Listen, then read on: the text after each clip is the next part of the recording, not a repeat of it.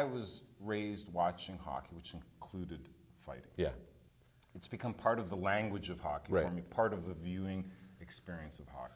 Yeah, I mean, and now I've been watching, you know, the sports shows like everybody else, and seeing an incredible escalation and viciousness to the fighting that I didn't see before. I mean, those fights got vicious, but there's something added to it. Now, what's your take on fighting now? Like It's a complicated issue, obviously, and because well. such a big part of our deep-seated part of our tapestry, of cultural tapestry, not even sporting it, let alone the game. Yeah. So on the one hand, I'm thinking we actually need more fighters because we need to have more character in the game. We have to draw that out, but that would require taking helmets off. That would require getting rid of the instigator rule. Right. That would require real reinvention of the game, and that's not going to happen. The fighting seemed logical because where the tensions can build, where you've got players who are maybe a little more clever at getting around the ice, that sometimes that tension peaks into a Chris Pronger trying to take off Ryan Kessler's leg with a skate blade. Which is horrible. I mean, that to me is one of the more horrifying. Sure. Chris Simon's always been ultra goon. Right. One of the more horrifying moments. I mean, but instead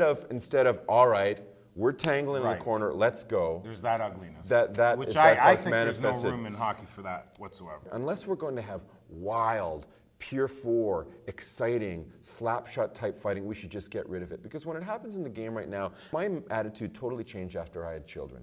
And the kids are watching hockey and they're excited about it. And then two goons who are only in the NHL because they can scrap, and they're premeditated fights too. They talk to each other before the face-off. They drop their gloves, and they're pitting plastic. Yes. But those moments seem so ugly right now to me through the eyes of a 10-year-old kid. Yeah. And I have to explain to them, oh, well, this is actually just part of hockey. So we're both of two minds when it comes to the fighting. I think so.